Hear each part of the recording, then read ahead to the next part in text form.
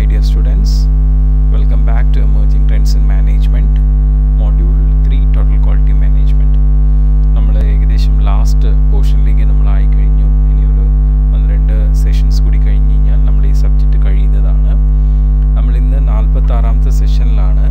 നമ്മൾ total quality മാനേജ്മെൻറ്റിൻ്റെ ചില മോഡൽസിനെ കുറിച്ചാണ് നമ്മൾ നോക്കാൻ പോകുന്നത്. ഏകദേശം 9 മോഡൽസിനെ കുറിച്ചാണ് നമ്മൾ നോക്കുന്നത്. അതും പിന്നെ നമ്മൾ ഈ ടോട്ടൽ ക്വാളിറ്റി മാനേജ്മെൻറ്റ് യൂസ് ചെയ്യുന്ന സോഫ്റ്റ്വെയർസ്, ഇത്രയും കാര്യങ്ങൾ പറഞ്ഞു കഴിഞ്ഞാൽ നമ്മൾ ഈ ചാപ്റ്റർ കഴിയുകയാണ്. അതോടെ ഈ സബ്ജക്റ്റ് തന്നെ കംപ്ലീറ്റ് ആവുകയാണ്. ഓക്കെ, നമുക്ക് ഇന്ന് എന്തായാലും നമ്മളുടെ ഈ മോഡൽസിനെ കുറിച്ച് കാര്യങ്ങൾ ഡിസ്കസ് ചെയ്ത് തുടങ്ങാം.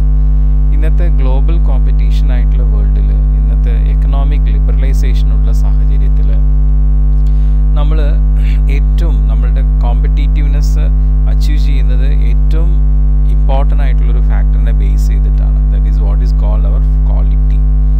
ക്വാളിറ്റി കൊണ്ടാണ് നമ്മൾ കമ്പീറ്റ് ചെയ്യേണ്ടത്. അപ്പം നമ്മളുടെ ഓരോ ഓർഗനൈസേഷനിലും ഈ പറയുന്ന മാനേജ്മെൻറ്റ് ക്വാളിറ്റി മാനേജ്മെൻറ്റിനെ റെപ്രസെൻ്റ് ചെയ്തത് കൊണ്ട് ബിസിനസ് എക്സലൻസ് ഫോം ചെയ്യുന്നുണ്ട്. നമ്മുടെ മാർക്കറ്റ് തന്നെ പല ഡിഫറെൻറ്റ് ഓൾട്ടർനേറ്റീവ്സ് ഉപയോഗിച്ചുകൊണ്ട് നമ്മുടെ ക്വാളിറ്റി മാനേജ്മെൻറ്റ് ഇംപ്ലിമെൻറ്റ് ചെയ്യുന്നുണ്ട്. അപ്പോൾ എവിടെ നോക്കിക്കഴിഞ്ഞാലും ക്വാളിറ്റി തന്നെയാണ് മുന്നിൽ നിൽക്കുന്നത്. ഈ ക്വാളിറ്റി തന്നെയാണ് ഏതൊരു ബിസിനസ് ഓർഗനൈസേഷനെ ഇപ്പോൾ മുന്നോട്ട് കൊണ്ടുപോകുന്നത്. സോ അങ്ങനെ ക്വാളിറ്റി മെയിൻറ്റെയിൻ ചെയ്യാനായിട്ട് നമുക്ക് ഉപകാരപ്രദമായിട്ടുള്ള ഒരുപാട് മോഡൽസ് ഉണ്ട്. അതിൽ ഏത് മോഡൽസ് വേണമെങ്കിൽ നമുക്ക് ഫോളോ ചെയ്യാം. പല കൺട്രീസിൽ നിന്നും ഫോം ചെയ്തിട്ടുള്ള മോഡൽസാണ്. അതാണ് നമ്മളിവിടെ ഡിസ്കസ് ചെയ്യാൻ പോകുന്നത്. അതിൽ ആദ്യത്തെ മോഡൽ മാൽക്കം ബാൾഡ്രിഡ്ജ് ക്രൈറ്റീരിയ.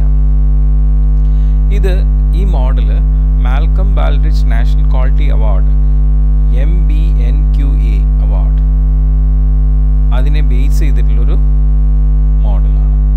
ഇത് നമ്മളുടെ യുണൈറ്റഡ് സ്റ്റേറ്റ്സ് കോൺഗ്രസ് ആണ് 1987 ഇത് എസ്റ്റാബ്ലിഷ് ചെയ്തിട്ടുള്ളത്. ഇത് ക്വാളിറ്റി മാനേജ്മെൻറ്റിന് വേണ്ടിയിട്ടുള്ള ഒരു അവയർനെസ് ആയിട്ടാണ് ഇവർ ഇത് എസ്റ്റാബ്ലിഷ് ചെയ്തത്.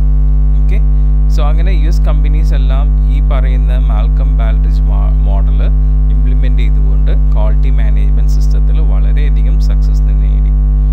സോ അങ്ങനെ ഈ US ഏതൊരു കമ്പനിക്കും ഈ ഒരു അവാർഡ് കിട്ടുക എന്ന് പറഞ്ഞാൽ അത് അവിടുത്തെ നേഷൻ്റെ ഏറ്റവും ഹയസ്റ്റ് പ്രസിഡൻഷ്യൽ ഓണറായിട്ടാണ് കൺസിഡർ ചെയ്യുന്നത്. അത് പ്രത്യേകിച്ചും അവരുടെ പെർഫോമൻസ് എക്സലൻസിനെ ബേസ് ചെയ്തിട്ട്. ഓക്കെ,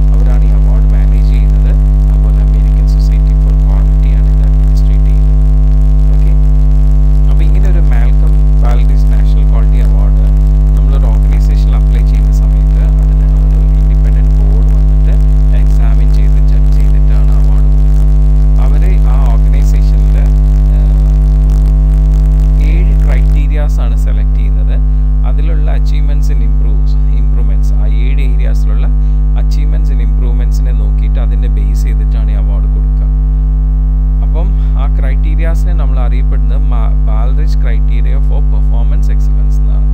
7 എണ്ണമാണ്. അതെന്താണെന്നുള്ള അടുത്ത സ്ലൈഡിൽ കാണാം.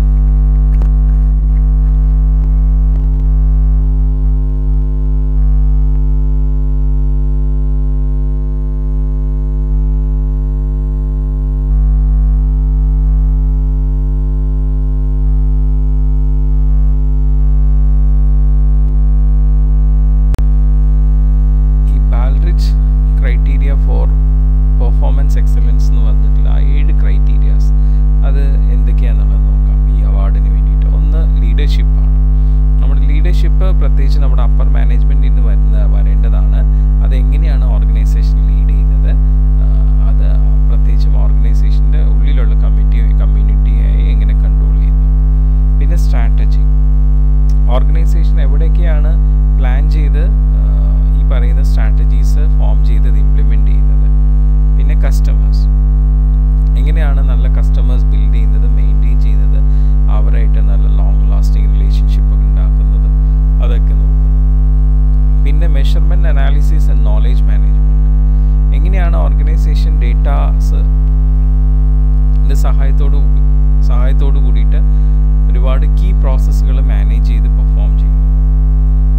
പിന്നെ വർക്ക് ഫോഴ്സ്, എങ്ങനെയാണ് ഒരു ഓർഗനൈസേഷൻ അവരുടെ എംപ്ലോയീസിനെ എംപവർ ചെയ്യുന്നതും ആ വർക്ക് ഫോഴ്സിനെ കൂടുതൽ ഇൻവോൾവ് ചെയ്യിക്കുന്നതും. പിന്നെ ഓപ്പറേഷൻസ്, എങ്ങനെയാണ് ഓർഗനൈസേഷൻ്റെ ഉള്ളിൽ ഓരോ ഓപ്പറേഷൻസും പ്രോപ്പറായി ഡിസൈൻ ചെയ്ത് മാനേജ് ചെയ്ത് ഇംപ്രൂവ് ചെയ്യുന്നത്. പിന്നെ റിസൾട്ട്സ്, എങ്ങനെയാണ് ഓർഗനൈസേഷൻ ഈ പറയുന്ന റിസൾട്ട്സിൻ്റെ ബേസിൽ പെർഫോം ചെയ്യുന്നത് in terms of customer satisfaction, in terms of finance, in terms of human resource, supplier and partners performance, operations, governance, social responsibility, അങ്ങനെയുള്ള എല്ലാ കാര്യങ്ങളും എങ്ങനെയാണ് റിസൾട്ട്, അതിലൂടെ അവർ എത്രത്തോളം കോമ്പറ്റീറ്റീവ് ആവുന്നു. ഇങ്ങനെയുള്ള 7 ക്രൈറ്റീരിയാസാണ് മാൽക്കം ബാൽറിഡ്ജ് നാഷണൽ ക്വാളിറ്റി അവാർഡിൽ കൺസിഡർ ചെയ്യുന്നത്. ഓക്കെ,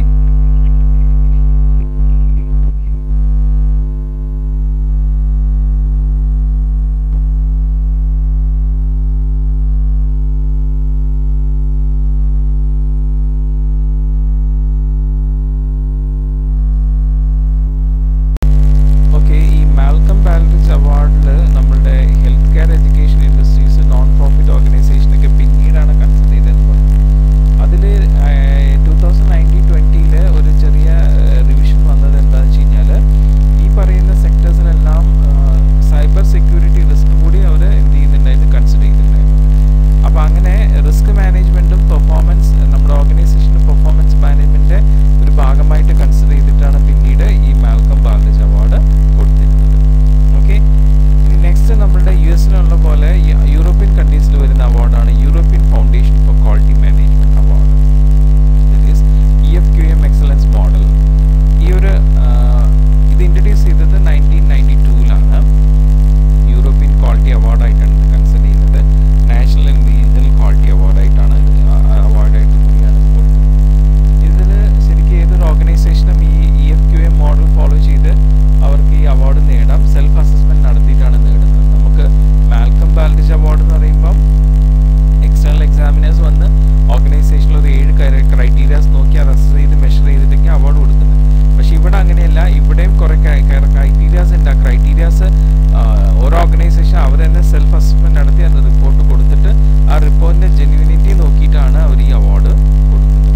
അപ്പോൾ ഓരോ ഓർഗനൈസേഷനിലും ഈ ഒരു മോഡൽ ഫോളോ ചെയ്യുന്നതുകൊണ്ട് അവർക്ക് കോമ്പറ്റീറ്റീവ് ആയിട്ടുള്ള എക്സലൻസ് നേടാനായിട്ട് പറ്റും. പ്രത്യേകിച്ചും അവർ ഓർഗനൈസേഷനിൽ എന്തൊക്കെ പോരായ്മകൾ ഉണ്ടെന്ന് മനസ്സിലാക്കി അതിനുള്ള സൊല്യൂഷൻസ് കണ്ടെത്തി ആ രീതിയിലാണ് അവർ ഇംപ്രൂവ് ചെയ്യുന്നത്. അപ്പോൾ അതുകൊണ്ട് യൂറോപ്യൻ കൺട്രീസിൽ ഏതൊരു ഓർഗനൈസേഷൻ എത്ര വലുതായിക്കോട്ടെ ചെറുതായിക്കോട്ടെ, ഏത് സ്ട്രക്ചറുള്ള ഓർഗനൈസേഷൻ ആയിക്കോട്ടെ, ഏത് സെക്ടർ, പബ്ലിക് സെക്ടറിലോ പ്രൈവറ്റ് സെക്ടറിലോ ഏത് രീതിയിലുള്ള ഓർഗനൈസേഷൻസിനും ഒരേപോലെ തന്നെ ഫോളോ ചെയ്യാൻ പറ്റുന്ന ഒരു മോഡലാണ് EFQM മോഡൽ.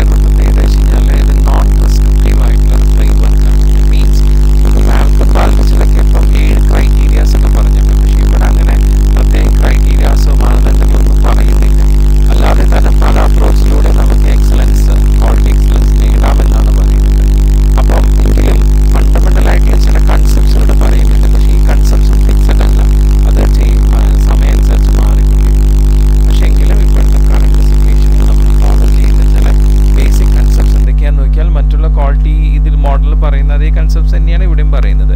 റിസൾട്ട് ഓറിയന്റേഷൻ ഇത് നമ്മളുടെ മാൽക്കം ബാൽഡിച്ചിലും പറയുന്നുണ്ട്. കസ്റ്റമർ ഫോക്കസ് ഓഫ്കോഴ്സ് അതും മാൽക്കം ബാൽഡിച്ചിൽ പറയുന്നുണ്ട്. ലീഡർഷിപ്പ് അതും പറയുന്നുണ്ട്. Leadership and consistency of purpose, ഒരു പർട്ടിക്കുലർ ഉദ്ദേശം ഉണ്ടാവണം നമുക്ക്, വിഷനൊക്കെ അതനുസരിച്ച് ഫോം ചെയ്യുന്നതാണ്. പിന്നെ മാനേജ്മെന്റിനെ നല്ല രീതിയിൽ കൊണ്ടുപോകാനായിട്ട് management by process or management by fact, ആ കൺസെപ്റ്റ് നമുക്കിവിടെ ഫോളോ ചെയ്യാവുന്നതാണെന്നാണ് പറയുന്നത്. ഓക്കെ,